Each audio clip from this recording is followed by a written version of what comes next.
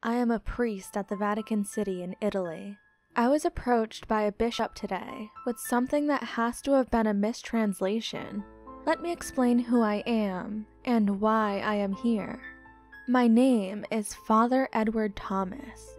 I was born in the United States and became a priest of the Catholic Church when I was 20. I am an exorcist.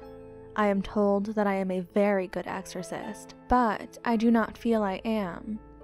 Out of my nearly 120 exorcisms, only 25 of the possessed have survived said exorcisms. In all cases, the demon was expelled, the soul of the possessed saved, but the body can only take so much for so long. Most of the time I have come too late, and the family hasn't given proper medical care before my arrival.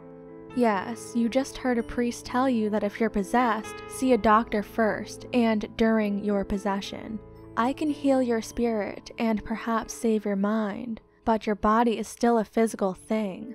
While prayer may expedite healing, your body still needs to be tended to by a medical professional. Treat it like a temple, my children. I am a spiritual professional, not a medical one. I even recall an exorcism call where I arrived only to find a young man in question tied down to a bed, demanding to be released. The reason the family thought the young man possessed? The possessed was suffering from gender dysphoria. She felt she was a woman in a man's body. I had her released by the family and brought to proper medical and mental health professionals. I felt for her. I did. Her family felt her condition so odd that they believed it was against God and she must be suffering from possession. Other illnesses also will get the ill-informed to call me, such as someone with seizures or schizophrenia. Misdiagnosis aside, I have always felt that an exorcism where the possessed doesn't survive is a failed one. The Church disagrees. Despite this, I continue my work at the Catholic Church. I do so because I know there are less scrupulous priests who have the arrogance to believe they can heal in the name of God our Lord, as well as cast out demons. Such a way of thinking leads too easily into pride. An exorcist must be humble, honest, and pure. This is needed because otherwise a demon can feed off of the exorcist's own sin and endanger the soul of the possessed. It's why the old adage calls for an old priest and a young priest, the idea being that the young priest can remind the old of his place while the old shares experience. I am somewhere in between old and young, but I am called when the local priests cannot handle the exorcism themselves. The Vatican has called me more in the past 2 years than they have in all the time I was an exorcist before. I have even begun training more exorcists in the Vatican when I myself am not casting out demons. The issue that half of my charges have happened in the last 2 years is not lost on me. These are not false alarms or misdiagnosis. Demons are possessing people at a higher rate than normal, believe it or not. That led me to the letter I received from one Bishop Bernardo Ricci. Dear Father Thomas, your reputation precedes you, Father. I have reviewed your performance and your understanding of the unclean is beyond reproach. A specialized project has been brought by the Pope himself after the apprehension of a warlock who goes by the name of Immunda. He is in possession of a highly powerful artifact, which we plan to use to summon a demon. You are being requested to lead a group of priests in charge of containing the creature. Please come to me as soon as possible. The Most Reverend Bernardo Ricci. My Italian must be off. That's how I read it, but that can't be. It must mean that this warlock, Immunda, has summoned forth a demon that must be sent back to hell. Frightening as that is, I know I must hurry to the bishop to aid him. Despite their knowledge, having worked in the field with these creatures gives one a different experience I cannot expect a typical bishop or even a cardinal to fully grasp. Again, I do not put much stock in my own skill, but rather fear that their own pride may empower the creature. I arrive at the bishop's office, announce myself, and he greets me with earnest, immediately taking me down several long hallways. "Father Thomas, thank God you made it here swiftly. You caught me while I was providing lessons to my fellow priests, Bishop Ricci. I received your letter and came here as swiftly as I could," I say in Italian. I speak it far better than I can read it apparently. The bishop stops at the end of a long hallway and then places his crucifix into an indentation in the wall. He turns to me and gives me a serious look. I see an intensity behind his graying eyes, the wrinkles around them, and his forehead showing great concern. "Thank you, Father Thomas. Your expertise is required for us to truly address the situation." As the hallway opens to a secret passage, I'm guided in by the bishop downward. I adjust my bag over my shoulder. In it, I have all the tools I normally would use for an exorcism, as well as some that I have never needed to. "Bishop, this Immunda, what object has he managed to find?" The bishop continues down the hallways, LED lights illuminating as we head down several corridors. He claims he found it in the United States, in a city in New Hampshire, of all places. I'm confused. New Hampshire? He found an object that could allow him to summon a demon? "It could do far more. We are still studying it. It contains an incredible spiritual power the likes of which we have never seen before," the bishop explains. We enter a huge complex down below in what was once a catacomb. Now it appears to be a prison of some sort, a very modern prison.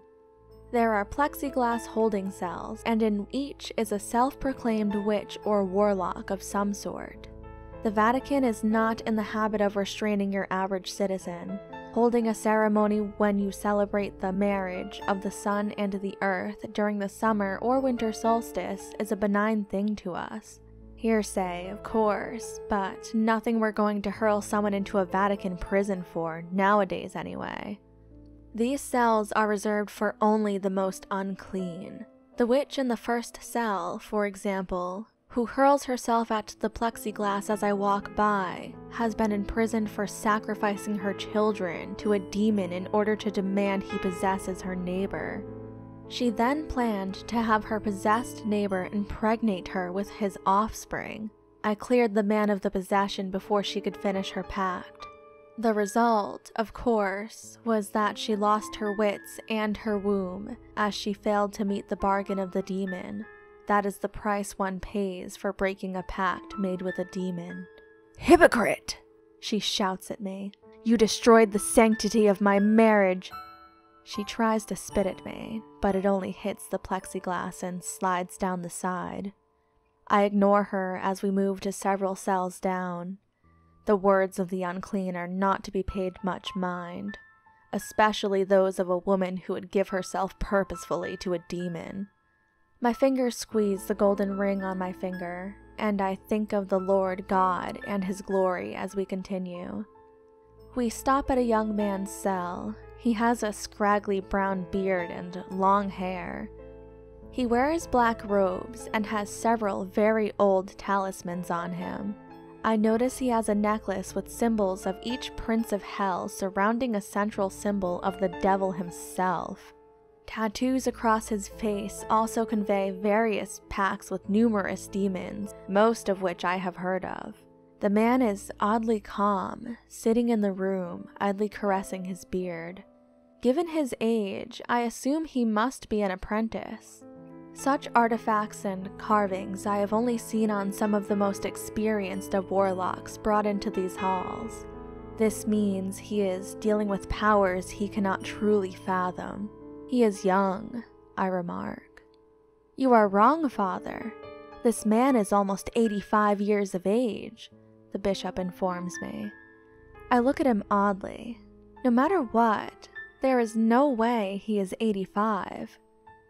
The object he obtained, he claims, rejuvenated him. The bishop turns to a dais which stands across from his cell. On the dais, under glass and illuminated with bright white LEDs, is a small red disc. no longer than 1.5 inches in diameter.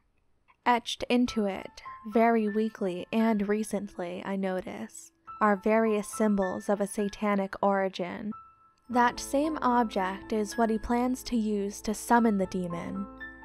I look it over. The object is reddish and solid for the most part, but the edges of it are translucent, almost like red obsidian. He found this in the United States? He claims he found it via divination, that its power called him to a burned-down house where he found it in a garage of all places. The bishop turns to me. The family of that home cannot be found. He motions to the object before us. It is concentrated angel blood. I give Bishop Ricci an odd look. Angel blood? Bishop Ricci nods, looking to the warlock. He calls it sanguine amber. I nod.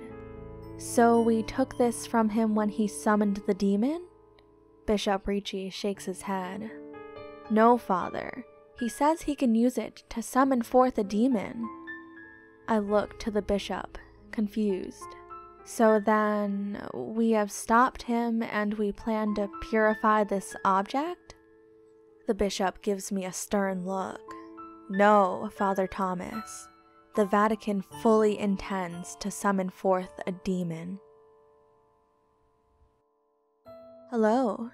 I would just like to pop in quickly before the outro to ask you, the person watching this right now, to kindly click on the link at the top of the description. The link is to this author's Facebook page, and he has been so kind to allow me to read his story, so I would like to ask you to support him in all of his work. Thank you so much for listening, and thank you to the incredible authors that allow me to narrate their stories. This author's links will be in the description. Feel free to send me your own scary story at the email on the screen. And until next time, sleep tight.